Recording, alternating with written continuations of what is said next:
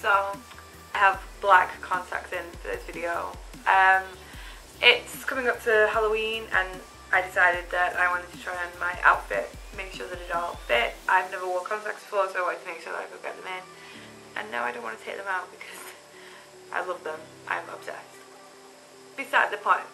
Anyway, so what is it that you do on a Saturday night when you don't have plans and you have an overactive brain?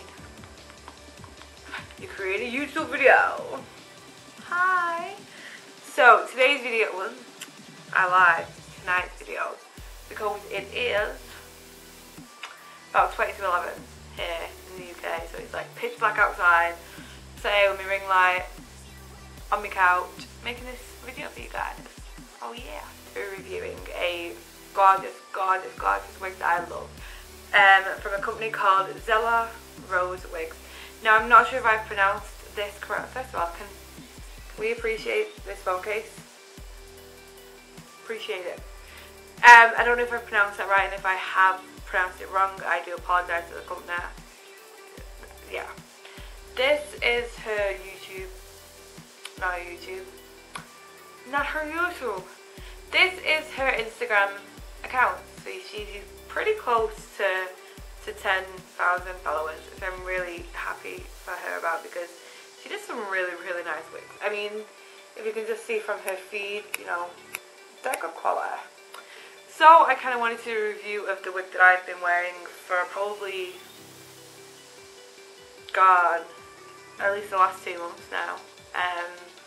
I wore it when I got it, I then had a break, and then I've like brought it back. So yeah, let's get into it. So I bought this wig because she deals with a lot of front lace synthetic wigs. Now because I'm not dyeing my hair anymore, I wanted to actually spend a bit of money on my wigs so I knew that they were good quality, rather than the ones that I get off eBay that are shiny as hell and don't look half as good as these wigs do. So yeah, without further ado, this is the beauty right here. Oh my god, like seriously, like oh my god, like oh my god, oh my god. It's one of the best wigs I own, and I own probably over 30 now. And this is definitely like, oh my god, this is just like up there at the very top. Like I was just saying with the shine, so there is a bit of a shine on this, but that is because I'm using my ring light, and it also looks white again because I am using the ring light. I will pop a picture right here of what it's supposed to look like. But yeah, it's like a really, really light mint green, which is like highly unlikely for my hair to ever get that light again. The one thing that I love about this, well apart from everything, is the roots. The roots are dark, which again gives it that more realistic look in my eyes. Because I do have dark hair, I can sort of blend the top in with this. And again, because it goes to the sides, if you know, if I'm having a day where I just want to pull my hair back, then I can pull it back, which I love, by the way. I just think there's just something so brilliant about the fact that you can just pull it back and make it look as natural as you can to your own hair. So as I said, it is a front lace wig. I mean, obviously I've had this over a month now, so I already clipped the lace off to where I wanted it. You know, I left a tiny little bit on the front, not too much, but just so that when I do wear it and I wear makeup, I tend to blend my hairline into it, which makes it look a lot better. The quality, like the thickness of it, is so thick. I tend to wear this in a like fishtail braid at the side. I'm loving that in a minute, so like once I've got it on, I mean I'll put it on in a minute and I'll show you guys. But once I've got it on and I've braided it, and I tend to just like pull some bits out, make it a little bit messier, because that's how I'd wear my hair naturally if I was wearing it in the fishtail. Again, shine control, there is literally nothing. Especially when you're out, because there are other wigs that I wear that you can tell that they're fake. I have this pretty dark greenish one, and you can tell that's fake because they shine on it as soon as you step outside, and this one it's like bam, the shine's there. which gets to me because I kind of have to wear a hat with that one. You know, I've put dry shampoo in it, I've put baby powder on it, and nothing seems to be working. Thanks, Boo. Dogs. So at the minute I am really just wearing a hat with it, which is very, very annoying. Anyway, back to this beauty. So it comes with, if I can get to them, it comes with free, is it definitely free? Definitely free. It comes with these free grips. So you have one either side, and then you have one in the middle. So when you put it on your head, it just securely keeps it in. Personally, my own preference, I don't wear them because I feel, the way my head is shaped, I feel that the back strap, get all the hair off, but the back, I can't do it. The back strap is secure enough for me for when I have it on. The wig cap itself, not the wig cap, the cap inside, it's brilliant. It's a really, really good material. You know, you can't see through it like you probably could on the others. Some of my wigs I have, and you can see the lines where they've, okay, thank you. You can see the lines where they've not connected the cap, which is really, really frustrating. But yeah, I mean, they are there. They are optional whether or not, well, I don't want, whether or not you want them on. It definitely does secure them on if you have a smaller sized head, whereas unfortunately for me, I have a pretty big sized head, so it don't really matter because it stays on with me. But yeah, I'm going to show you guys how to put it on if you've never put on a wig before. So yeah, I tend to, my hair's pretty short already. I have it all shaved at the back, and then my hair's only quite short, but my hair is pretty thick. So I don't put, I know that some people put it into like a little bun, and that's fine. It's fine for them. Look, tell how long I've had it in a bun for, because I've had another wig on today. This is wig hair. So what you will get when you receive this is you get a cap, a wig cap. I have about, I only have like just over 30 wigs, but I've probably got about 50 of these just lying around my house because I buy them and then I lose them. Yeah, it happens. So yeah, you want to make sure that you've got all of your hair in. Again, because this does have a pretty dark roots, I tend to just leave the littlest part out here so I can then blend in the wig to my actual hairline, so it kind of makes it, you know, even more realistic. What I tend to do in this is, you know, completely optional for people. I tend to have it down. I hold the ends, so I already have them. Put my head in and clip it. Such great video content, this, just, you know, content with me doing like that. And then I do a flip. I mean, look, so then I match it up with my hairline as best as I can. Obviously it's not looking the greatest because I normally spend a lot of time, I put makeup into the middle, so it's, you know, kind of easier. But yeah, I mean, this is pretty much the end result. Again, I love it. I'll show you guys what I do with the braids if I can find the bobble. So it's pretty long. Like I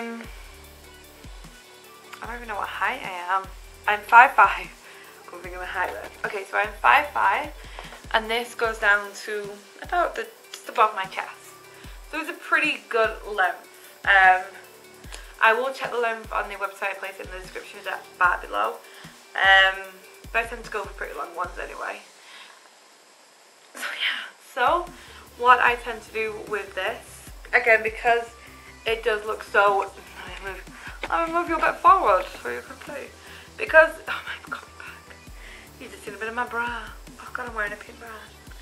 Okay, so because it does look pretty natural, I tend to grab it loosely at the back.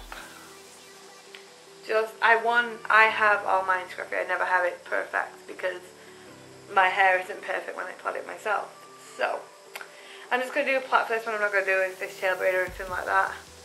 So just a bog standard plait, but again I do it very, very messy. You can, I wouldn't say recommend, if you're going for that non-existent look, then yeah, I would definitely recommend getting a light bubble because you can't see it. But if you just, you know, again when it's a little natural, I go for the black.